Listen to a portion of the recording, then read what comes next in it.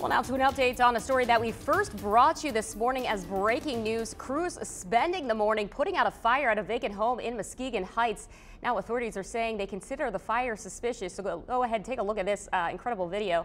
The house is near the corner of Park Street and West Oakwood Avenue. Now the garage burned down. There was also a lot of damage inside the home. Thankfully, no one was hurt.